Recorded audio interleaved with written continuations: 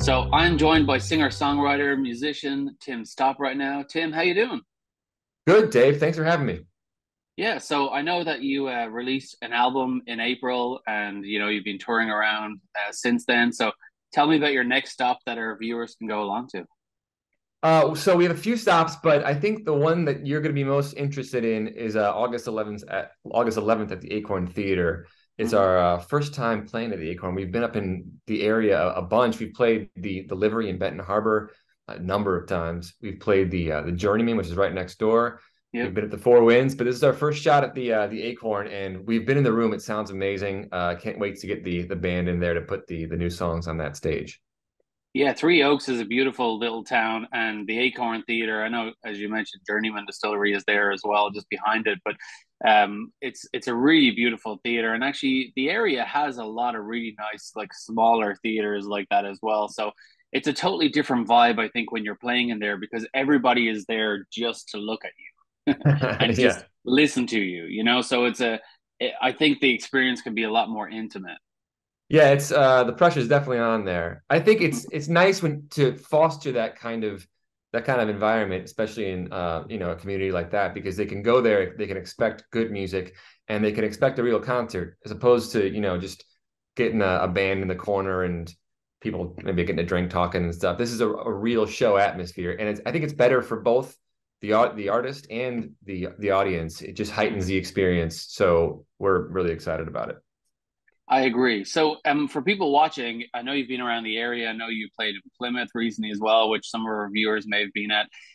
But what kind of music is it, and what can they experience? Because some people may know of you, and some people may not. So, to anyone who may not, like, what's the kind of experience like? Sure. So it's a full band. What we got a drums, bass, guitar, and piano and guitar. But beyond that, I think my principle that I've been shooting for my whole career is to make pop music that is accessible, but also takes an interesting turn at least like once a song. So whether it's a chord that's slightly modulated, with a key change or a complex rhythm, something that just makes it slightly sophisticated sound arrogant. That's not what I mean. I just mean that it's a little maybe different from pop music in that sense. It's certainly not esoteric by any means, but we try to keep things musically interesting, and we have some just incredible musicians on stage. I'm blessed to play with some really great guys. So at the very least, I promise you'll be blown away by the musicians that I get to share the stage with. And there may be some bands that you've opened up for and that you've got a chance to work with that a lot of our viewers would know as well. Yeah, we've been fortunate enough to tour, gosh, extensively for years with Chicago, which is they were pretty popular. They Yeah. still are. Reo Speedwagon, we played with them. In fact, we played the Four Winds with Jay Leno a few years ago, which is he's not a musician, obviously, but it was that was a really cool experience. So that's a little tied to the area. And our music isn't necessarily right along lines of Reo or Chicago, but we've learned a lot seeing pro bands like that on the road and how they handle themselves on stage and what it takes to get to that level musically. We've been keeping an eye on that and trying to study it and infuse it into our music. So being a singer-songwriter and a musician and being out on the road, it's not an easy journey for anybody. Sometimes you see just the result of success, but you don't see the hard work that goes into it. What's your motivation to actually keep on doing it every week? Yeah, I mean, sometimes you see neither of those things. The motivation, I think, is always the music and the pursuit of musical perfection, which of course doesn't exist. But the one thing you're guaranteed when you get into music is that you're gonna work hard and you're gonna struggle. If you didn't struggle, you didn't become a musician. That's the way I look at it. So we look at every single night's a different challenge, and every night you're striving to do something, like I said, create this musical perfection that doesn't exist. So it never gets boring in that sense. And you're always just trying to get a little better than you were the night before or the day before or the month before. And I think that keeps us engaged as a band, that keeps us interested as artists. And I don't know how that could ever get boring. So even when it gets, I mean, certainly there are times on the road when you get a little burnout, that pursuit, I think, will always keep you going. So I noticed on your social media you have a young lady singing with you in a couple of songs.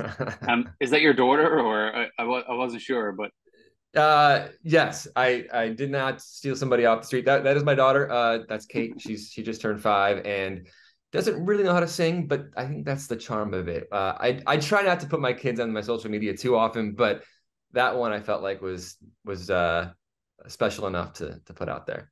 well, yeah, I mean, she was dressed and performing as Princess Jasmine, right? So This is a daily occurrence. That is not unusual at all. I could probably post something once a day with something like that, but that one particular, yeah, we wanted to get that out there.